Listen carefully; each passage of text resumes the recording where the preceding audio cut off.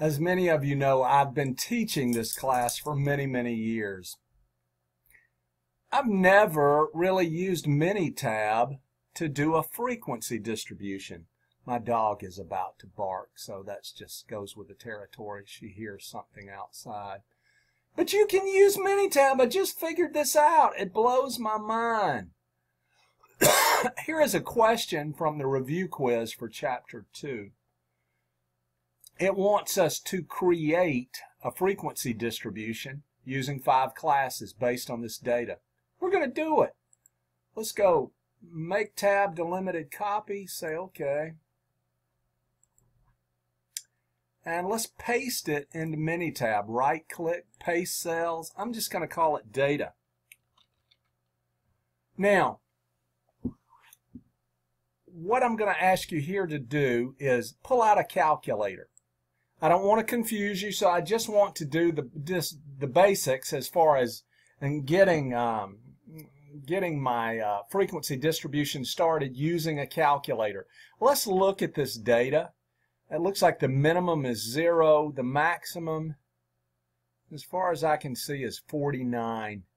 You can use Excel or you can use Minitab to get the maximum, but I say check it visually. The largest number is 49. The smallest is 0. Let's say 49 minus 0, of course, equals 49, divided by the desired number of classes, 5, is 9.8. Now, I want you to remember that because that's going to tell me my width is going to be 10. The width is going to be 10. Stay with me on this. So I'm going to go from 0 to 9. Then I'm going to go from 10 to 19, and then 20 to 29. Think about that. My first class will be from 0 to 9. If you count from 0 to 9 on your fingers, 0, 1, 2, 3, 4, 5, 6, 7, 8, 9. You're holding up 10 fingers. So my class width is 10. All right. So I've determined that it's going to be 10.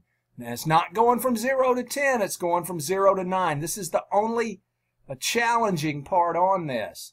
All right, so what I'm going to do now is I'm going to, see, let me hit the pause. Okay, so I know my classes. We're going to go data, code, numeric to text, very important. Data, code, numeric to text. When I do, this menu pops up. It says code data from columns. Double click on data. Then it says store coded data in columns. I'm going to type data codes, original values. I'm going from 0, remember what I said, 0 to 9. So 0:9. That is not a semicolon, it's a colon, 0 to 9. 10 to 19. Well, I got to put a colon in there. I like to.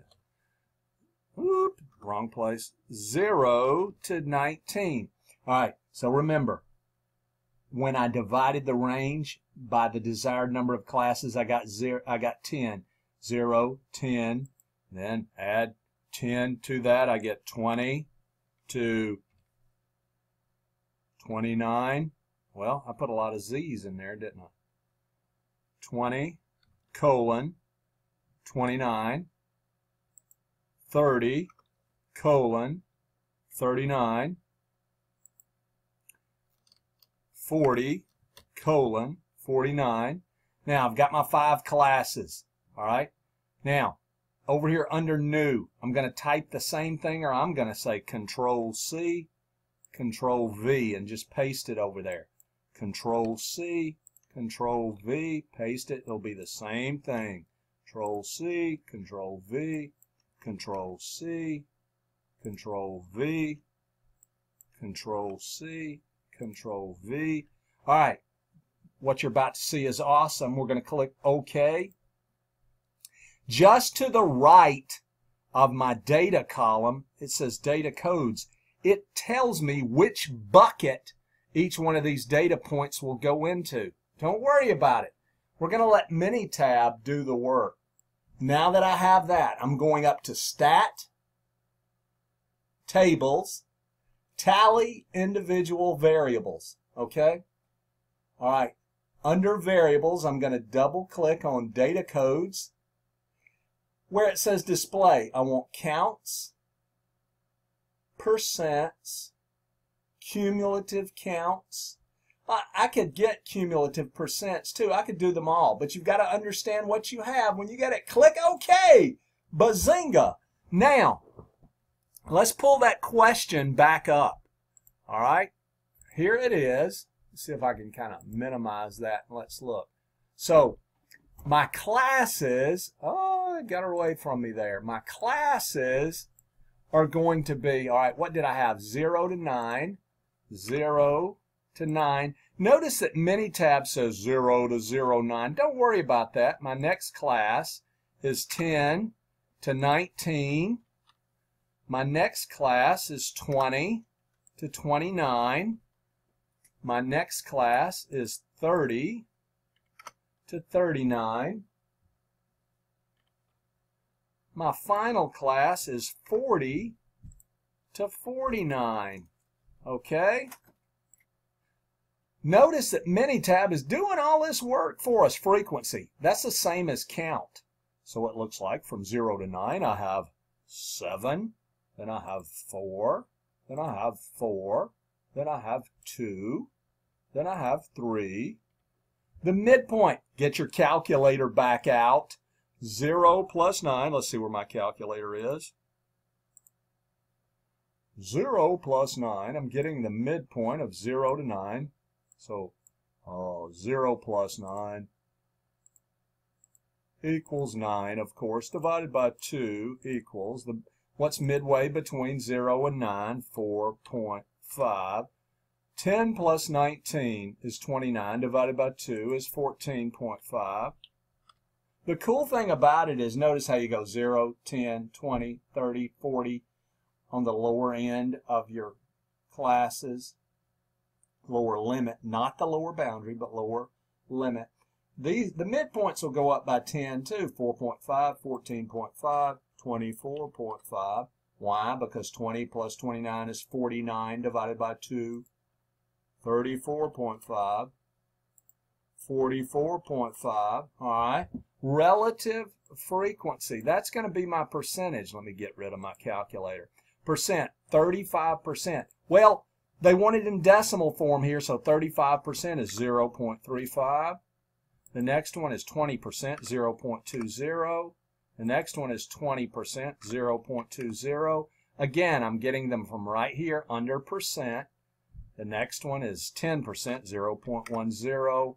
And then finally 15%, 0.15. All right, and then what's our final question? Cumulative frequency. That's the same thing as your cumulative count.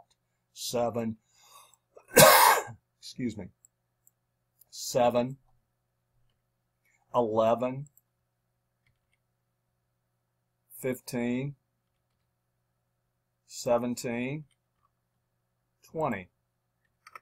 And if you'll notice, 7, frequency is 7. Cumulative frequency starts at 7. 7 plus 4 is 11. 11 plus 4 is 15. 15 plus 2 is 17. 17 plus 3 is 20. And again, here they are in my cumulative counts. My next question down there, let's see. Which class has the greatest frequency? Well, it looks like to me from 0 to 9, because it has a frequency of 7. Whoops, sorry. Which class has the least frequency? 30 to 39, because it has only 2. 30 to 39. And I should be finished with this question. Let's just submit it. I'm just doing one question on this. Submit. Oh, I still want to submit it. There's question 3. We nailed it. We got it all correct using Minitab. I don't know how long it took us. Maybe 6, 8, 10 minutes. Real easy to do. Hope you enjoyed it. Let me know.